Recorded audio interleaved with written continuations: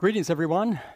We are here in London, and I couldn't be more excited because here to my right is Dr. Peter Mortimer. We are at St. George's Hospital, St. George's University, and we are doing a live stream symposium. Normally, I don't get in front of the camera to do these. I don't know how you do these so regularly. I don't find it that terribly comfortable to be able to sit here and have to do it. But in this case, I couldn't be more thrilled, because Dr. Mortimer is not only a member of LEARN's Scientific and Medical Advisory Council, but he also has become a great friend. By the way, for those that don't know me, Bill Rapisi, I'm the CEO of the Lymphatic Education and Research Network based in New York, but an international organization focused on research, education, and advocacy. First, I would just like to do a little introduction of Dr. Mortimer. Excuse me. The topic of today's symposium will be the genetic basis of primary lymphedema in humans, the current state of the science. I think this will be of particular interest to so many in our audience who seek more information when it comes to primary lymphedema. You couldn't get this information from a better source. Dr. Mortimer has been physician to the skin department at St. George's and consultant skin physician to the Royal Marsden Hospital since 1986. So I think we can say you have been there right from the very beginning when lymphatics and lymphedema begins to become interesting at all to the medical profession. His interest goes all the way back to when he was in Oxford, when his thesis actually revolved around lymph flow.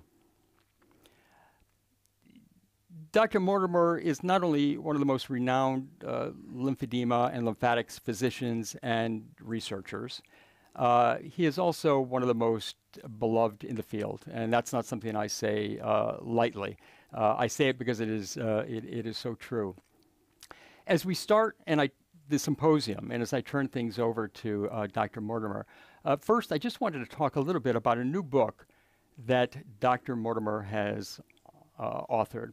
The book is called Let's Talk Lymphoedema. And the book was inspired to a great extent by an international photographer and author by the name of Gemma Levine. Now, some of you may not have heard that name before, especially those in the United States. However, my guess is you very much are familiar with her photography. She has done over 20 books, and her photographs include luminaries such as Princess Diana, Margaret Thatcher, Henry Moore, Stephen Hawking, and on and on and on. So she also did a book a few years ago regarding her cancer. Gemma now has lymphedema, and she came to Dr. Mortimer and had proposed the idea of them doing this book. I'd like to just ask Dr. Mortimer now a few questions regarding this. Dr. Mortimer, I know that Gemma Levine came to you at first with interest in this book, but tell me, why is it you felt there was a need, and what did you hope this book might accomplish? Okay, well, first of all, Bill, very warm welcome to you, and thank you so much for coming to London. It's a real thrill to have you on this side of the pond, and I hope we look after you very well. And it's a real pleasure to have you part of this symposium. In answer to your question, the reason I did the book was because Gemma asked me, and anyone who knows Gemma, she's a remarkable and quite formidable woman she knows what's best, and she says this needs to be done. But the real answer is because lymphedema, as you well know, is such a neglected area in healthcare today that it needs more attention. Now, LEARN is doing a fantastic job in that regard, but I felt there was still a need for a book that explained in lay terms what lymphedema was, a little bit about the lymph system, but to try and do it in a way that hopefully was an interesting read, hopefully in parts an amusing read, and yet informative. So that's why we did the book. In that regard, who did you see as the audience for this book? Well, I wrote the book with the public in mind, and thinking, well, would this be available? Could they get this through Amazon? And that was in the forefront of my mind when I was writing it. In truth, I suppose it is intended really for lymphedema sufferers, families of lymphedema sufferers, people who want to know about lymphedema, having heard about it. And as you and I know, that's quite a lot of people, because some years ago I wrote a very small little book called Lymphoedema Advice for Patients, and the lifetime sales of that book has been 55,000. So there are plenty of people out there who want to know about lymphedema, and hopefully this book's going to be another source of information for them. I mean, certainly one thing that you did with this book, it's so expansive in that regard. You did ask Kathy Bates, contributed a chapter. And I asked you, Bill, and you very, very kindly... I was very honored to be able to contribute a chapter from my perspective of what the issues are that I have seen regarding this field of lymphedema and why it has lagged behind other diseases, both in knowledge, but also in creating the kind of movement that we need to drive the level of research. But one of the things that I appreciate so much about the approach of your book is the way that you have completely humanized lymphedema in that regard. People will get all the technical information they would want to know about lymphedema. However, at the same time, there are also stories of people who have lymphedema. There are also photographs of people that Gemma took of people with lymphedema. And what I find as a layperson so phenomenal about that is generally when we see lymphedema, we see it dehumanized. We see an arm, a leg, a limb detached from a body where the focus is just on the disease. Or we see a figure with tape across the eyes, which is meant to protect the identity, but at the same time, if you can't look into the soul, if you can't look into the eyes, you don't know what lymphedema really means. You need to see the pain and the fear in people's eyes and having to deal with this disease. And the beautiful photographs combined with the way you approach this book just make it a phenomenal piece for the community at large and everyone who is touched by this disease. So I just want to very much thank you for allowing our participation, but also for doing this extraordinary book. Well, thank you. And I mean, I think you and Kathy Bates in particular have led the way in terms of trying to project stories. So the basis of the book is largely patient stories. They're true stories. Patients have given the information to me. They know they're appearing in the book, albeit anonymously, but they know that their stories are there and that they're represented. I'm particularly pleased with the children's chapter because the children there, all three of them, were happy to be identified. And there are pictures of them in the book. And I think that that's a very moving and powerful message when you get children with lymphedema standing up saying, we need better, we want better. And of course we were also very fortunate, and this was Gemma's idea, to get quotes and endorsements from famous people, from celebrities, including people like Dame Judi Dench, a famous actress like Kathy, from Sir John Major, past Prime Minister, and other dignitaries who may not have known about lymphedema, but were prepared to say, wow, yes, you've explained this to me. I had no idea, and I'm very happy to provide a quote for the book. So that creates more interest so that people, I think, when they pick up the book, might sit up and take notice.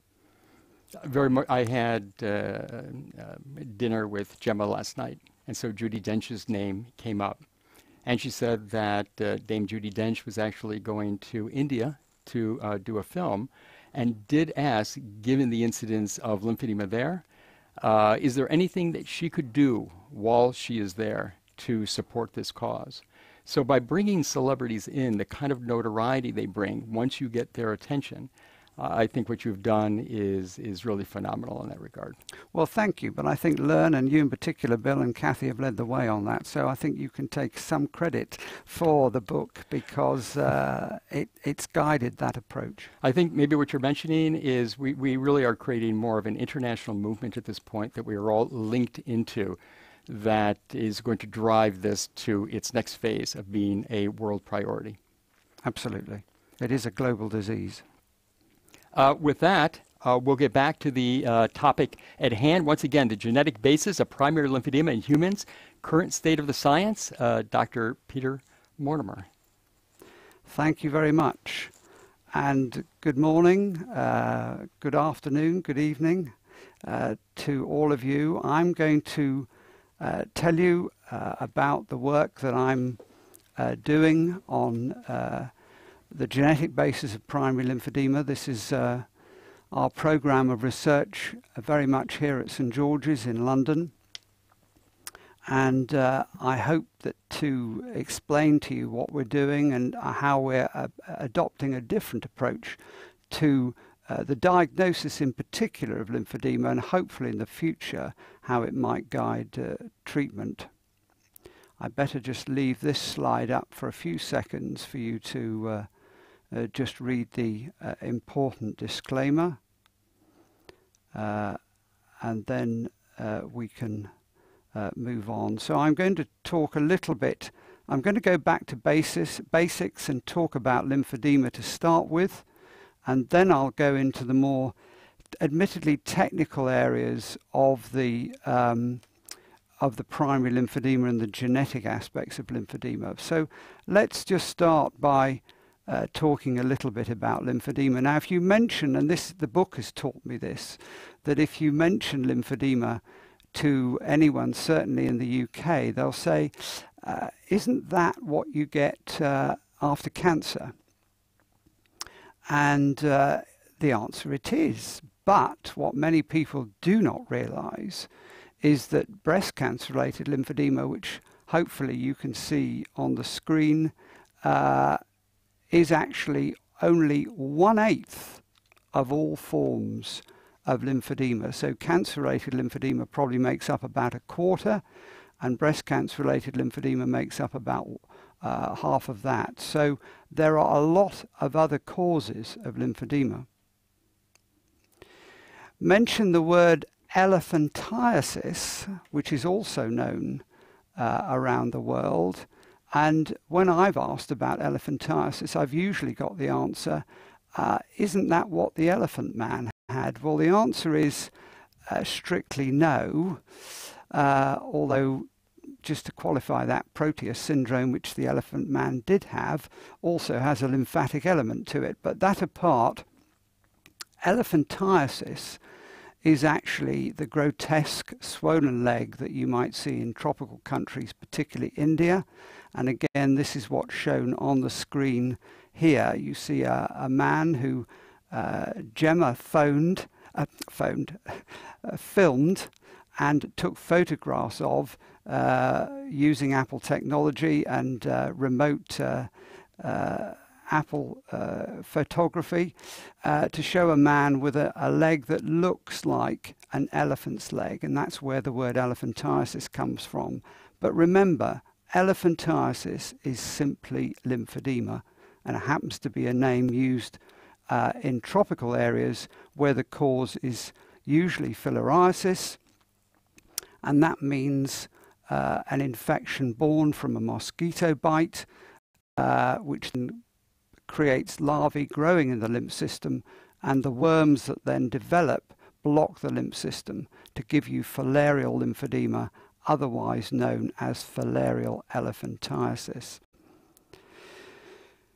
So that is what lymphedema can look like. What is lymphedema? Well, lymphedema is effectively a failure of the lymphatic system. So briefly, what is the lymphatic system? Well, it's a network of drainage tubes connected to lymph glands that essentially cleanse the body of waste, surplus fluid. So it has a role to cleanse the body's tissues. It has a role to recycle surplus fluid and cells, and it has a particular role to make sure that it guards against infection. Because as you and I well know, if you get a sore throat, the lymph glands can come up fighting against infection. So it has a very important role in defense of body's tissues. Now, what's not even taught properly in medical school is the fact that the blood circulation supplies the body's tissues with what they need in terms of fluid, nutrients, and oxygen. But actually then the tissues, when they finish doing what they want to do, the cells will throw out waste, and we need to recycle everything so that the lymph system is the cleansing system of the body. When it goes wrong, what happens? Well, it means that waste materials, cells, fluid, all build up in the tissue to give visible swelling. It also means there's a problem locally with infection, and the combination of swelling and horrendous infections at times is what lymphedema is all about.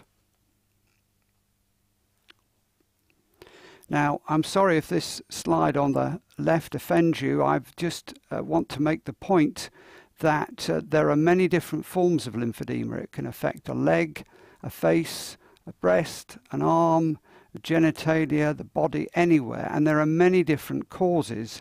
I've mentioned breast cancer-related lymphedema, and I've mentioned filariasis. But actually, in Western society these days, the epidemic is as much to do with immobility, because moving is an important way of getting the lymph system to work, and obesity. And obesity not only impairs lymph drainage, but lymph drainage can then also lead to increased deposition of body fat. So in this slide, and if I can find the cursor, I don't know whether you can see it, but there's lymphedema in both legs, but there is also considerable lymphedema in this abdomen. So much of this swelling is lymphedema, making the person look even fatter than they actually are. If we turn to the picture on the right-hand side, we see a different form of lymphedema. And this is another tropical form of lymphedema called podoconiosis. This arises where people, particularly in Ethiopia, walk barefoot, and particular silicate particles from the earth get in through the skin and damage the lymph system. And this picture on the right is courtesy of Paul Matz and Claire Fuller, two who are working tirelessly in Ethiopia to try and improve the lot of these sufferers of podoconiosis. So why then do not all fat people get lymphedema? Why do all cancer patients not get lymphedema? And why do not all patients who walk barefoot get lymphedema? Well, the answer is probably in the genes, and a genetic predisposition or genetic susceptibility could well be the explanation for why some people get secondary lymphedema and others don't. So I've used the word secondary lymphedema there. So what is secondary lymphedema? Well, it simply means that it's a lymphedema where there is a recognizable cause. So, such as cancer treatment, filariasis, podoconiosis. But there is also primary lymphedema, and that's really what I'm going to be talking about today. And primary lymphedema is where there is an inherent or innate or genetic problem with the lymph system, so it doesn't work properly. Either there's a fault in the way that the lymph vessels have formed, so their structure is abnormal, or there's a problem with the way the lymph vessels don't work, so there'll be a functional problem. Here you see on the slide before you a young girl with primary lymphedema due to a genetic fault, and that gene has now been recognized. That gene is important for the development of the lymphatic system, and because it is not working very well in this young girl, it's giving rise to lymphedema everywhere. Her eyes are affected with lymphedema, her face is affected by lymphedema, her arms, her legs, her feet, and also the internal organs. So she has a problem with her gut and absorbing food properly because the lymph vessels of her gut do not work properly. So studying the genes in these forms of primary lymphedema, they're going to be very important to help us understand what makes the lymph system work, and when it goes wrong, what can we do to put it right. So, as I've said, primary lymphedema is an intrinsic fault in terms of a failure of the lymph system to work properly, and it gives rise to chronic edema, lymphedema, due to that developmental abnormality. Now, how that manifests will often depend on the gene involved. So the phenotype, which is the physical characteristics of that person who has the gene fault, will vary according to the tissues affected, the time of onset, how it's inherited or not, if there are any other associated features, and so on. Now, primary lymphedema, if you go and see a doctor and they say you've got primary lymphedema, at best, all they will have done is to say, well, it came on at birth, you've got congenital lymphedema, end of story. Or many types of primary lymphedema will come on at puberty or sometimes soon after puberty, and that's been called lymphedema precox.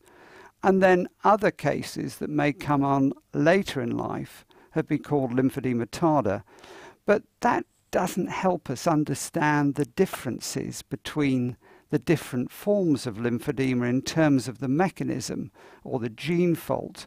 So we've tried to look into this in more detail, and so we've introduced phenotyping, which means looking very carefully at all the associated features with the lymphedema to try and be more specific with that diagnosis. And that actually has enabled us and others to find certain genes that are then at fault and responsible for producing that form of primary lymphedema, and that's called a genotype. So when we just categorize the patients according to phenotype, it's according to how they look and the investigations. If, though, we found the gene fault, we can actually look and detect that gene fault, and that will give us a specific diagnosis, and that's what's called the genotype. Here are some examples. Now, if we go to the picture of the slide, you'll see that there are 4 pictures of primary lymphedema, and in not so very long ago they would have just been diagnosed as congenital primary lymphedema. But in fact, we now know that there are 4 different genes causing these forms of primary lymphedema. And without wishing to get too complicated, the one in the top left-hand corner is true Milroy's disease that you may have heard of due to this mutation in a particular gene called VEGFR3. If we go down to the I'm trying to use the cursor but can't quite find it. If we go down to the bottom right-hand corner, then actually a growth factor that stimulates that receptor, that's where the mutation is. And so they produce a very similar form of Milroy-type lymphedema, but the gene is actually different. If we go to the top right-hand corner, this is a different gene altogether, but we now know that that gene is also responsible for affecting brain size and also for affecting eyesight. So identifying a gene also tells you a lot about other possible abnormalities that can occur with the lymphedema, and also a bit about the natural history and the prognosis of their condition. And in the bottom left-hand corner, we have Turner syndrome. Now, to be fair, we don't know the mutation yet, but we know it is on a chromosome, one of the female chromosomes, and or rather on one of the female chromosomes, so it's only females can get that form of lymphedema. But here's an example where not so long ago this would have just been called congenital lymphedema, and now we have genes identified that can enable us to make a specific diagnosis. Now, if we go to the full screen and the slide here, this will make you panic, but it's not meant to, because this is how we approach our patients when they walk into the clinic. And I'm going to use the rest of the time for the symposium of walking you through this chart, this algorithm that we use to try and understand what form of primary lymphedema our patient has. So we start at the top with what we call syndromic. We then move one down to what's called systemic or visceral, which means is there any internal body involvement with the lymphedema? And then we'll go on to issues of disturbed growth, and then we might end up with congenital or late onset. So let's look at the syndromic. And what by syndrome we mean, has this patient before us got a recognized syndrome, like Down syndrome, or like Turner syndrome, or like Noonan syndrome? And that means that the lymphedema is not the dominant element in the diagnosis, but it's nevertheless an important aspect of it. So if we look at Turner, first of all, Turner syndrome, as I said, is a fault on one of the female chromosomes, and it results in a very high level of miscarriage during pregnancy. Furthermore, many of the babies that are born are very swollen with fluid, and of course it's no surprise that much of that fluid is because lymphatic development is faulty, and they therefore cannot manage to drain fluid or processes it properly. Turner syndrome patients are female, and they can have hand swelling, foot swelling, and they also struggle with infections. And in the picture here, the particular infection is wart virus infection, but they can also get bacterial infections and fungal infections like any lymphedema patient. So diagnosis relies on looking at the chromosomes. It's not particularly an inherited disorder, but may occur rarely more than once in a family. And the mechanism appears to be a failure of the smallest lymph vessels to work properly. So we've moved from the blue syndromic box. We've now said, okay, that there is no recognizable syndrome. What do we do? Well, we then move to the next box, which asks the question, is there any internal involvement with lymphedema? In other words, a fault of drainage of fluid from the lungs, from the gut, from the heart, wherever it happens to be. And this has been a source of great interest recently because a number of new genes have been found to cause what we call a generalized lymphatic dysplasia. So the lymph fault is widespread throughout the body. And I'm going to just use one example here of a mutation called PISO1 that causes widespread fault in lymphatic development. It also produces this hydrops, which is widespread fluid of the fetus of the newborn, and it causes particular problems such as facial swelling and facial infection, what we call cellulitis. And that, if we see that in a child, we think of this mutation. And hydrops is quite a common problem, And we're beginning to realize that non-immune high drops, so it's not to do with any blood incompatibility, for example, the non-immune high drops, many of these patients will actually have a fault in their lymphatic development. And therefore, it's probably that failure in lymphatic development that's giving rise to so much fluid.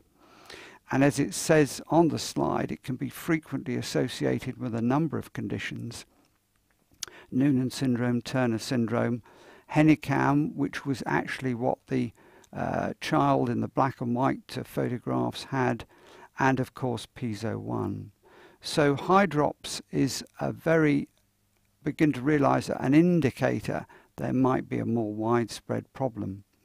So we've done the syndromic blue box. We've now said no to that. We have now asked the question, is there any internal involvement as far as lymphatic problems are concerned? And we've said no. So we then ask the next question, is there any disturbed growth or birthmarks associated with this lymphedema? Now this box is slightly different from all the other boxes in that the genetic fault is usually confined to the tissue affected rather than being in the blood and therefore possibly inherited. So this problem usually arises after birth, where one cell type in a tissue starts to mutate, and therefore the mutation can affect different tissues like fat, skin, muscle, and cause overgrowth. And this has been a source of great interest, this area of overgrowth, and I'll show you in the next slide why. This is a pathway, a cell signaling pathway called the mTOR pathway, that has been very, very interesting for cancer biologists, because this pathway makes cells turn over very quickly. They reproduce very, very quickly. And if that happens very, very quickly, then it can be involved with cancer development.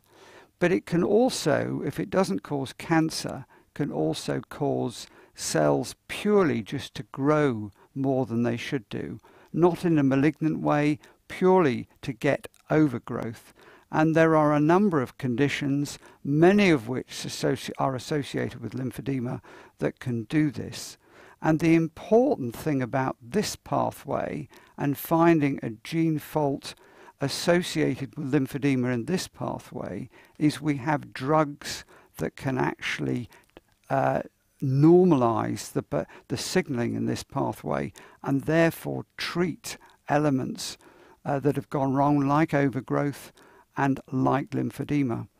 So this rather bit of a mouthful of PIK3CA is right at the head of that pathway, is the gene involved, and it causes very characteristic overgrowth, often associated with lymphedema. And if I can just use one, if I've got now, there we are, there's the pointer. This KTS is known as Klippel-Trenaunay syndrome, and it leads to lymphedema, varicose veins, vascular birthmarks, and overgrowth. So this young girl has been diagnosed with Klippel-Trenaunay syndrome, and she, as you can see here, has actually birthmarks in the skin, and there is quite obvious lymphedema, particularly in the lower leg, feet and ankles. But on the back of her leg, a lot of those birthmarks are actually malformations of lymph vessels, not blood vessels, but lymph vessels. And it is lymph that tends to leak out of those abnormal vessels. But she's also got lymphedema because the malformation, the malformed lymph vessels connect with the main lymph drainage routes to give rise to the lymphedema. So that's a lymphatic malformation.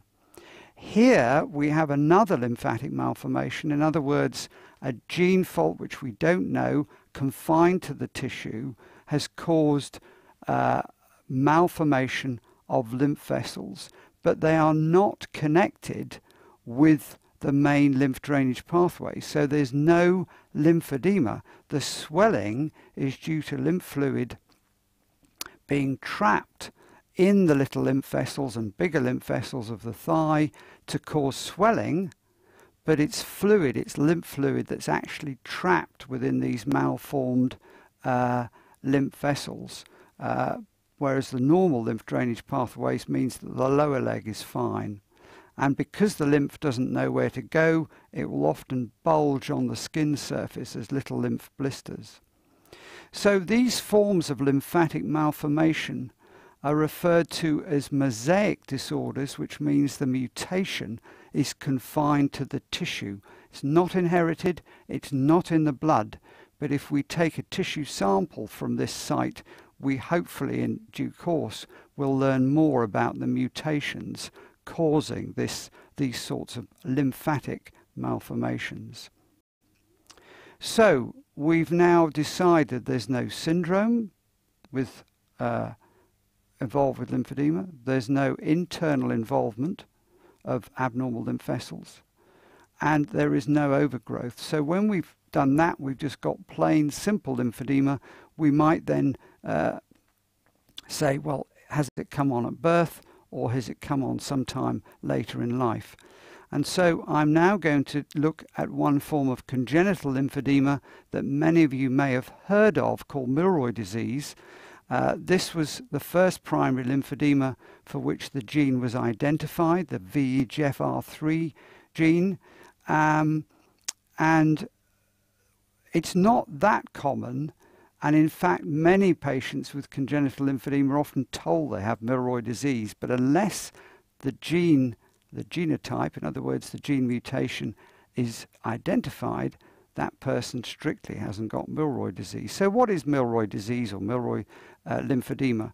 Well, as I say, it's due to a mutation in this vascular endothelial growth factor receptor 3. Sorry, bit of a mouthful that. But what it's taught us, we've started to learn what other factors can be produced by these gene faults, what other conditions. So in these patients, not only do they have lymphedema of their toes, their feet, their ankles and their legs up to their knees, but they also have abnormal veins, and they also can have lymph fluid around the testicle in the male. About a third of male infants born with this will have hydrocele. So that's effectively lymphedema of the testicle. And when we study these patients who have a known gene fault, we start to understand more about how that gene fault affects the lymph system, what goes wrong, where the fault is. And in Milroy disease, it's due to the fact, like in Turner, the small lymph vessels don't work properly. So if we look here, on the left is a normal lymph scan where we have injection of dye into each foot. So the right foot is there, and the dye travels up the leg to the knee area and then on to the groin where the lymph glands sit. And we can see pretty well there are good lymph vessels working normally, and there's good uptake of dye as a surrogate for lymph in the lymph glands. In the Milroy patient with the gene fault, we don't see anything. That's not because the lymph system isn't there. It is there. We've shown that. But the problem is that the small lymph vessels, the little small lymph vessels, are just not absorbing material and fluid from the tissue. So nothing gets into the lymph system. And I believe that, and in the bottom right-hand corner, you can see little lymph vessels in the skin, which are there in Milroy disease, they just don't work. And if, through more research, we can unlock the key that's failing to get these little lymph vessels to work, we can cure this condition. And I feel confident that can be achieved. So Milroy disease is inherited. It's not mosaic like the malformations and the overgrowth. it is inherited. You can inherit a mutation, but not necessarily develop the disease. So the mutation may not express itself in lymphedema if one's lucky. Furthermore, a parent may be so mildly affected they don't even know they've got the disease, and you don't have to inherit it.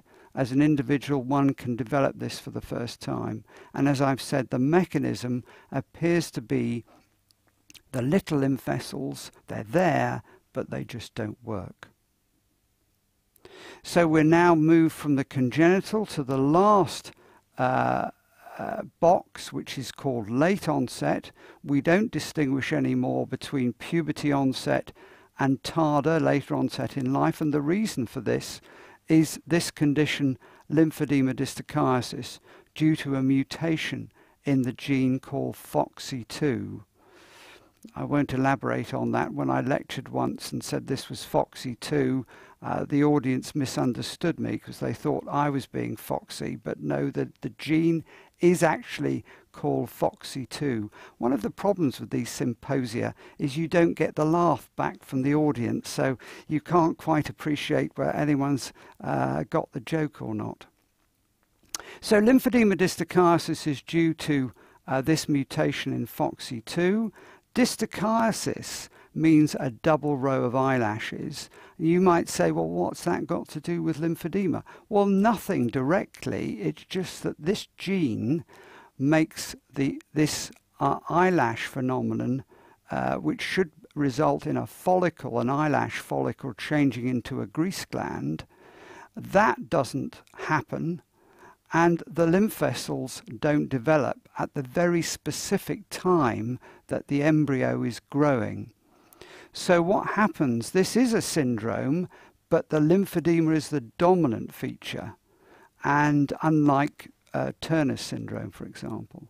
So we get lymphedema onset at puberty usually, but we know that the lymphedema can come on many years after that. So this proves to us that although we've got one gene fault, in one person the lymphedema may come on at puberty, but in the next person in that family it may not develop until that person's 40 or 50 years old. Again, we have a strong link with varicose veins and other abnormalities such as cleft palate.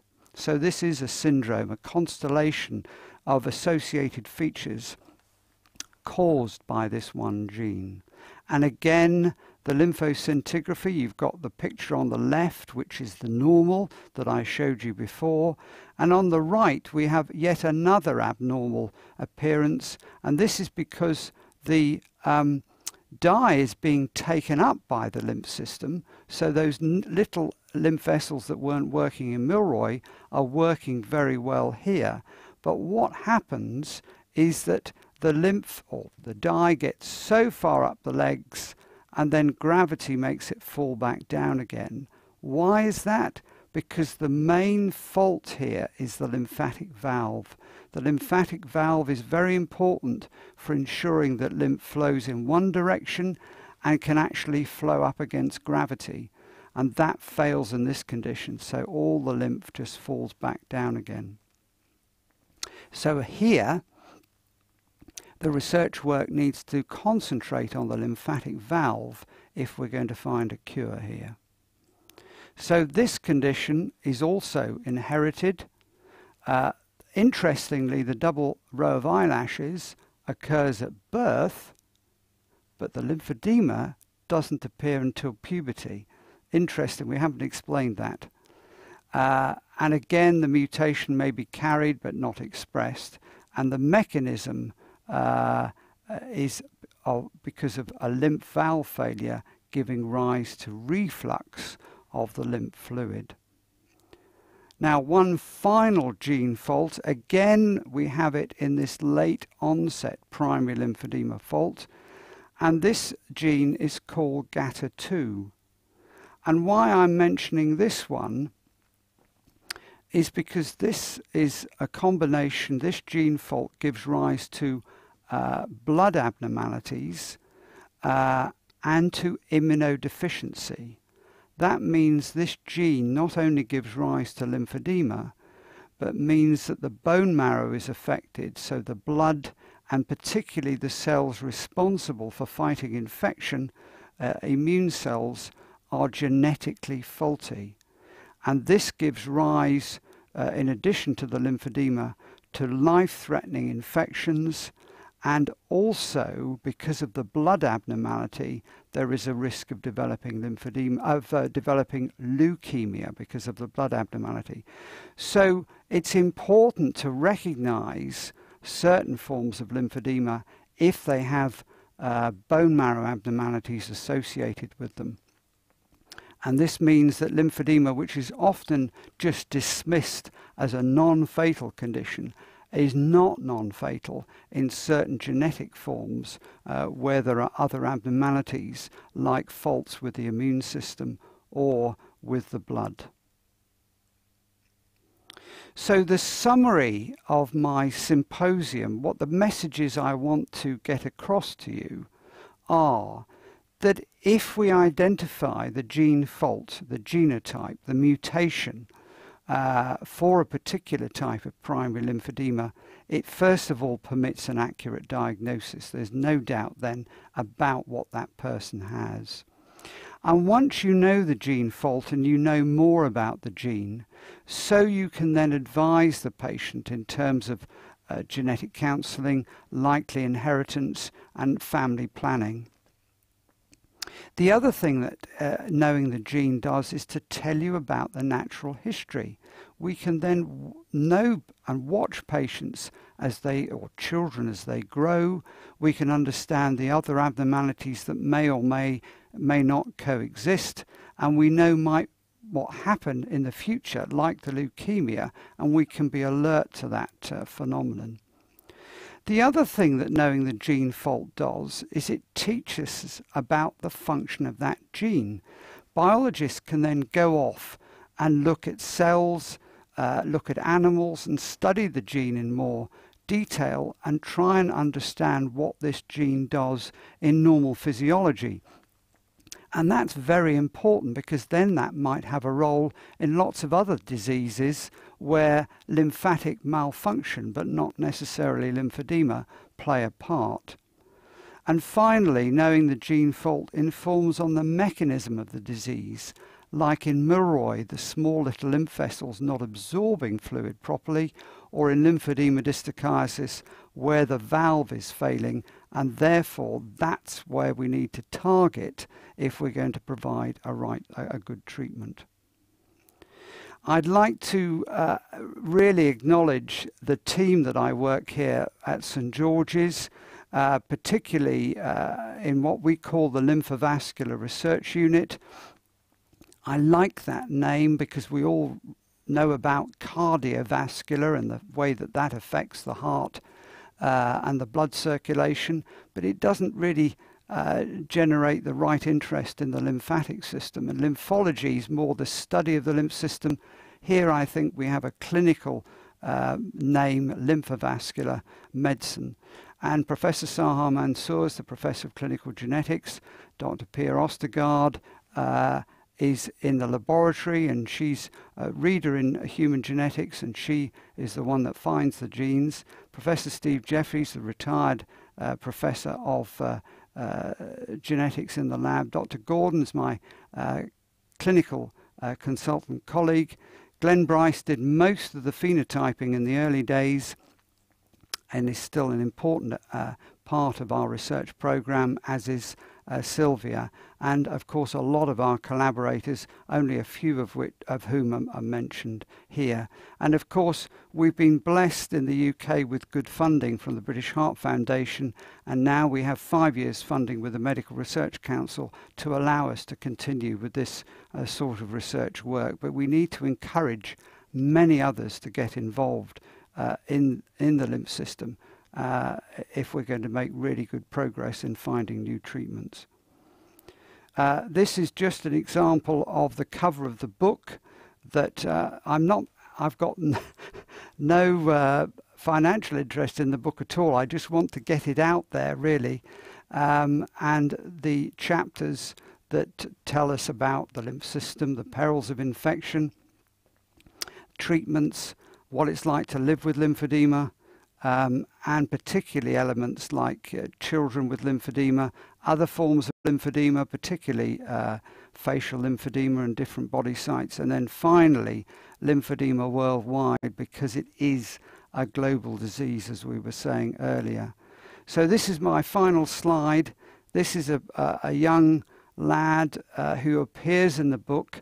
His name is Rafa, and he's been very happy to be named and known as Rafa, and he's called Rafa because his mother liked Rafael Nadal, tennis player. So it was a great fun to be able to take him to Wimbledon to play tennis.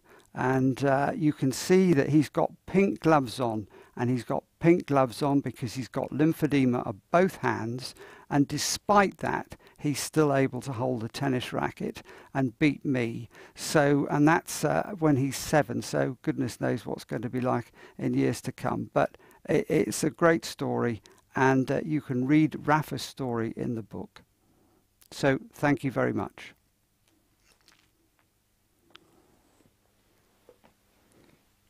We have some questions. Okay, coming Bill. in. First question. When do you think there will be a drug treatment for primary lymphedema? Well, that's a very good question. I think the answer is very soon. I'm very optimistic. The reason I say that is, first of all, many of you will be aware that Professor Stan Roxon from Stanford has already started drug trials in secondary lymphedema and is hoping to extend a particular type of drug for use in primary lymphedema.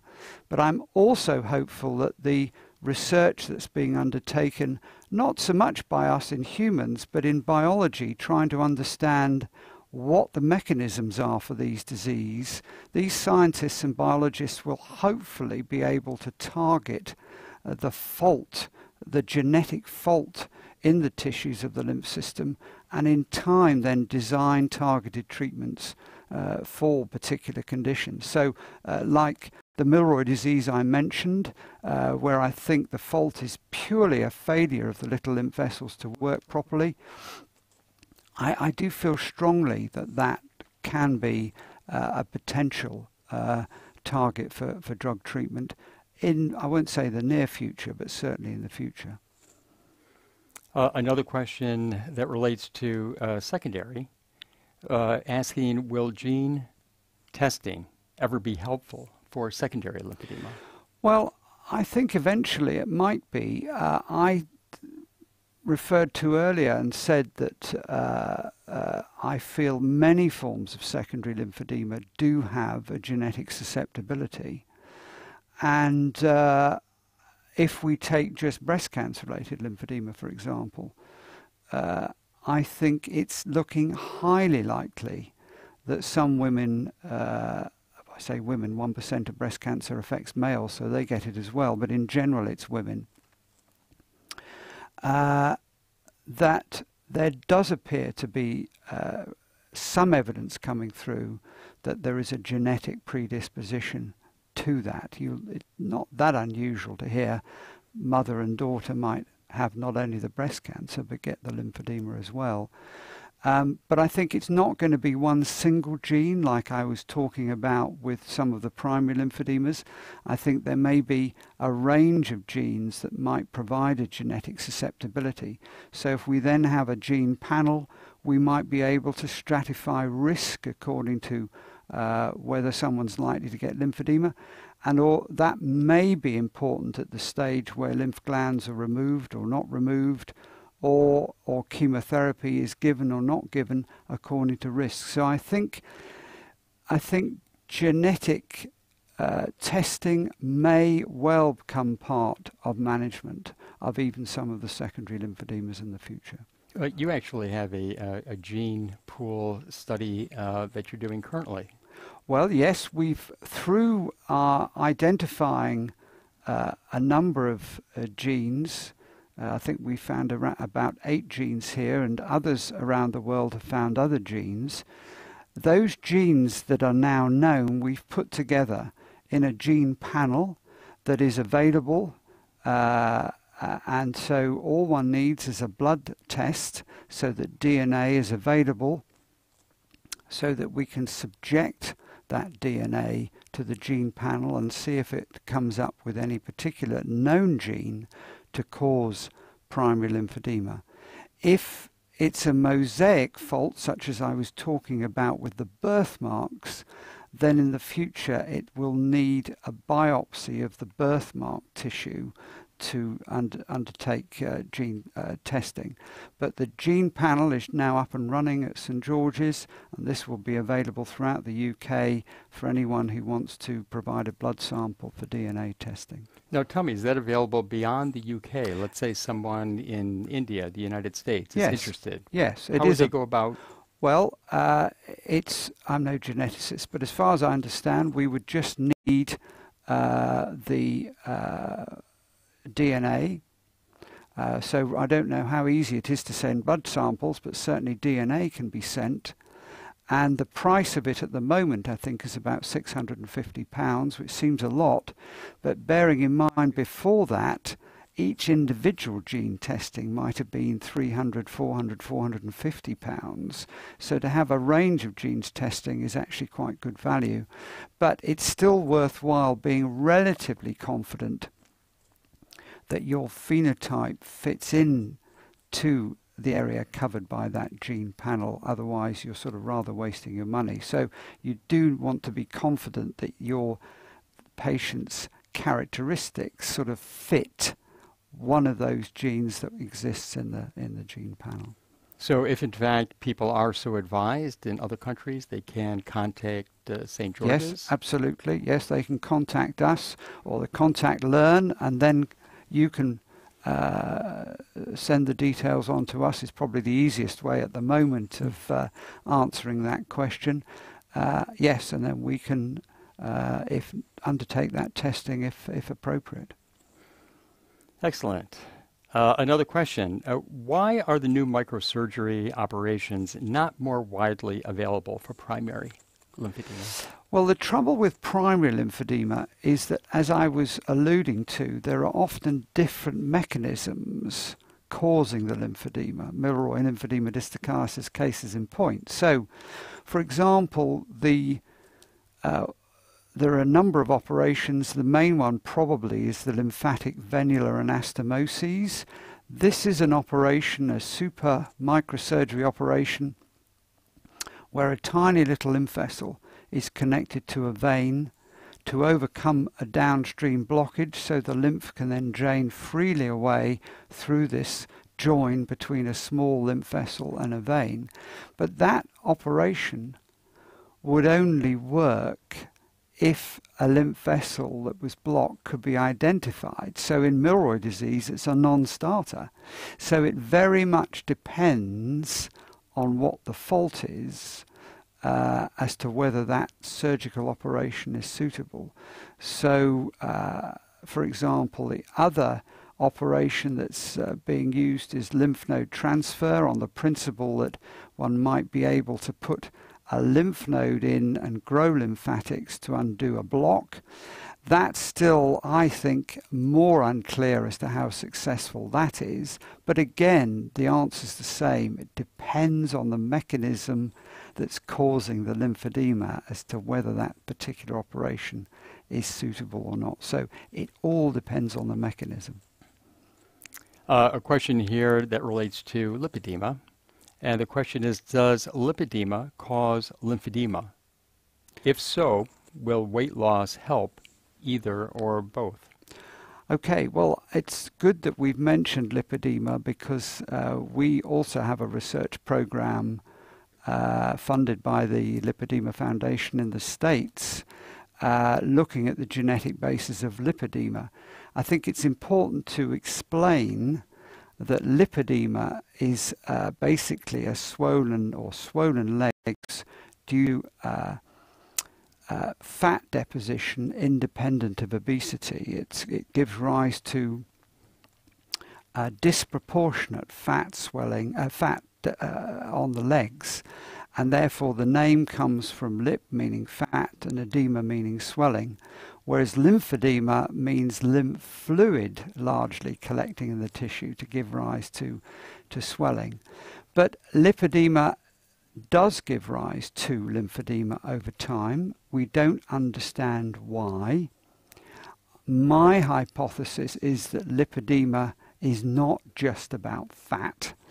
There is probably a degree of lymphatic dysfunction responsible or present in lipedema, hence why many of the women who get it, because it seems to be a female disorder, why they then can go on to develop lymphedema. So there's a lot of research work to do with lipedema before we understand what's going on and what might be the best treatment for it in the future. But yes, is my short answer, yes, lipedema can cause lymphedema. I think perhaps we can close. There's one more of a comment than a question that came in saying, so excited to read the book. Thank you for putting it together and for the work you and your team do for our community. Well, thank you very much. I think, Professor Mortimer, which you prefer, professor or doctor? In the United States, we use doctor, but here in the UK, they seem to use professor. I don't mind. You teach at the university as I well. don't mind. I respond to anything. Well, I'll just call you friend at this Absolutely. point. Thank you very much for doing this. For our audience out there, having somebody of the stature of Dr. Mortimer to come forward and to provide this information is, to use what they would say here, brilliant. Well, that's very kind. Thank you very much. Thanks, Peter.